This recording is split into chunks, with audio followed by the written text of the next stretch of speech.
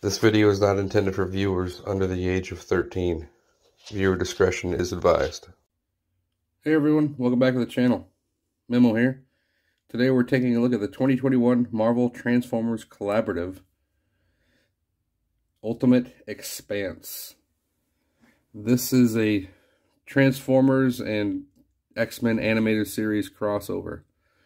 I was kind of hesitant with this figure, but now that I have him in hand, I actually do quite enjoy it. So, that being said, let's get through the intro and see what he has in store for us. Stay tuned.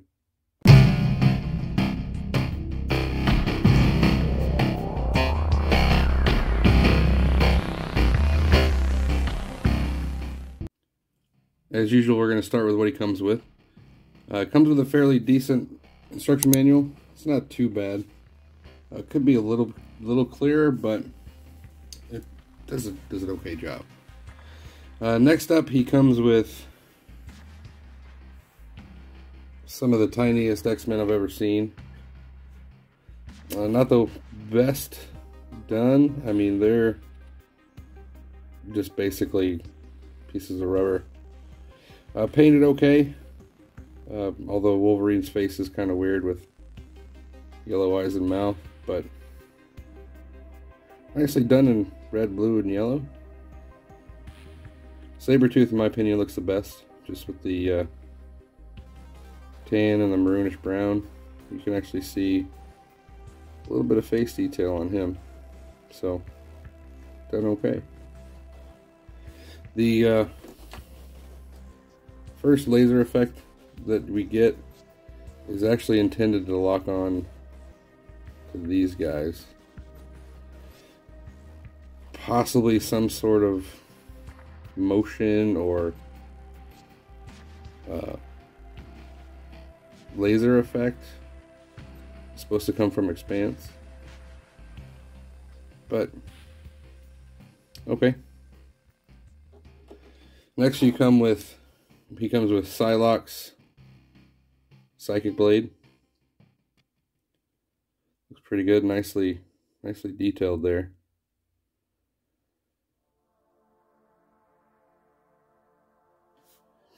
And then a psychic version of Wolverine's claws, which, due to errors in the process, kind of look like they have blood on there, don't they? Oh, maybe that's intentional. Anyhow, again, nicely detailed with which looks like psychic effects. Wish they kind of expanded apart a little bit better, but I guess you could probably heat that up and fix that. But overall, nicely done. You can actually store both of those weapons in alt mode. And here's X-Spanse in his jet mode. I gotta say, he looks really good. I was pleasantly surprised. From what I understand, this is a heavy retool of the Studio Series Bayverse Jetfire. Unfortunately, I'm not a big fan of the Bayverse, and I don't have that figure. But from what I understand from watching other videos, the sections right here and along the spine are the only things that carry over. I guess everything else is completely new, so that's good. He looks good in my opinion. I love the red on the windshield, and then the yellow and black paint on the engine intakes. I have seen lots of people say that their wings here were not properly configured to where they were very loose and they couldn't get them to stay in place straight like this. If you watch my channel, you would have seen my review of Kiki, which is it's a very nice product. It works superbly here. The wings do give quite a bit of resistance now when maneuvering them or manipulating them, so I didn't have to heat it up or do anything crazy. Just a little bit of Kiki's really did fix that issue for me. But let's take a look at some closer detail. Again, there is the cockpit area, nicely done. Coming along the engines, you got the yellow paint, black paint here along the ribs along the spine. Again, all nicely detailed. Loving the X-Men symbol there on the wing. Coming around to the back. This is where you begin to see some of the bot. These do manipulate a little bit, so that's good. And then down along the bottom, definitely the bot is visible. So quite a bit of kibble there. But from the side and from the top, he looks really good. Sorry, this leader class figure is huge. But you can, if you want, stow the landing gear. There's no port where you can use a stand. So if you've got one of the 3-point stands that just use friction and gravity to hold it in place, then that could most likely work. But your typical single port stand is not gonna work with this guy. That being said, the alt mode looks really good. I'm gonna put a picture of the animated Blackbird if I can right here, just for comparison. But in my opinion, I am happy with this this jet mode. Just for comparison's sake, here he is with a recent crossover. This is the 2021 Gigawatt, which is a deluxe class. So he's pretty small compared to X-Spanse. And we have X-Spanse in his bot mode. I think he actually looks really good. Definitely modeled after Cyclops, which is obvious by the chest and the belt, and to be honest, the colors of the robot. But let's take a look at some detail. Got a nicely painted face with silver, blue, and red, and the visor can actually lift up, revealing some red painted eyes. I'm trying to see who this guy reminds me of. I can't quite place it, but let me know what you think in the comments. Anyhow,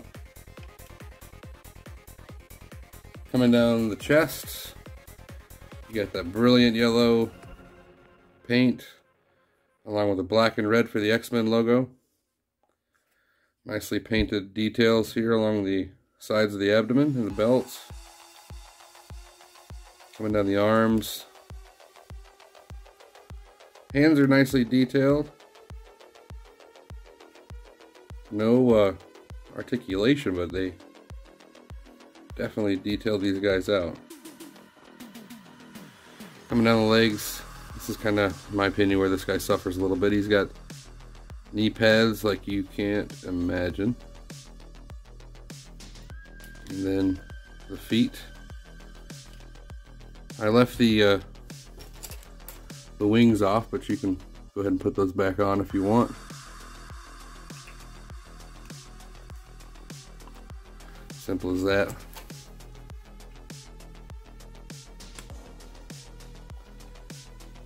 So you can have that look going if you want.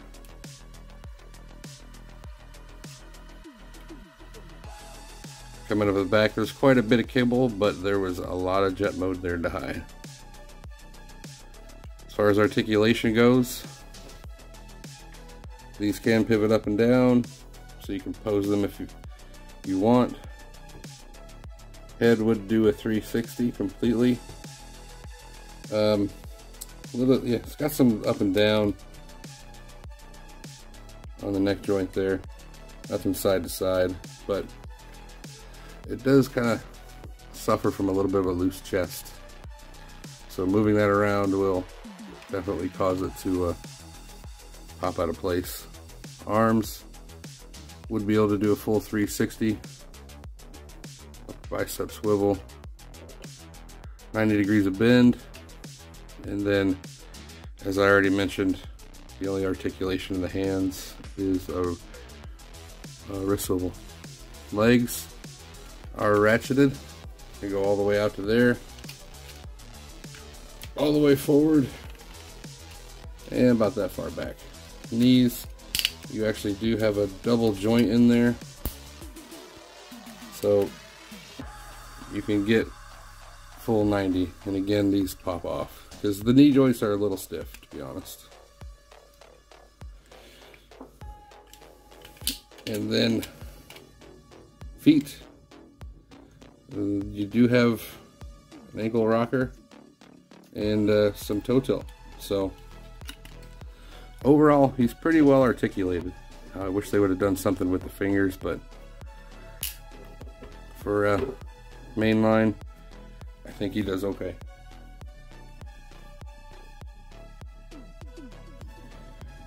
I don't actually have any other leader class figures, so here he is with Voyager class grapple and deluxe class smokescreen.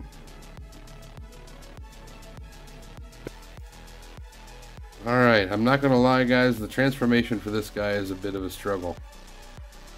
Mainly the legs. The wings do want to pop off constantly, so you're gonna have to either leave them off during transformation or deal with it very gingerly. It's not the funnest. The upper body isn't too bad, but I know I kept running into problems, so I'm not going to include the transformation in this video. If I get the opportunity, I may throw one up later, just the transformation itself. But let's go on and move into final thoughts. Negatives. The transformation does suck. I'm not going to lie, but I mean, it's necessary just because the length of this figure in alt mode is crazy. He's absolutely huge.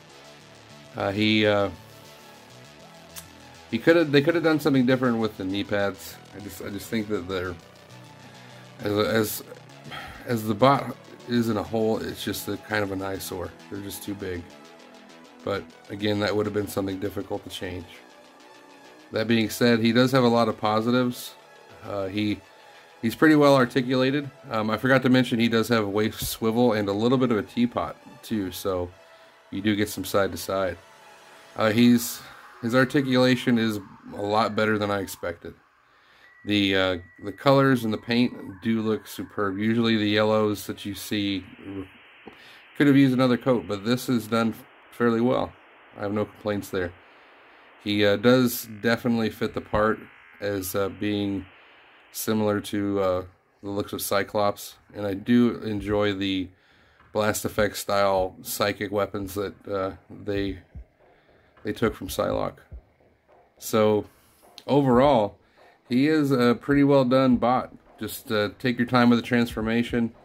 Again, it's a bear, but the final result, in my opinion, is well worth it. He looks great. He's got great articulation.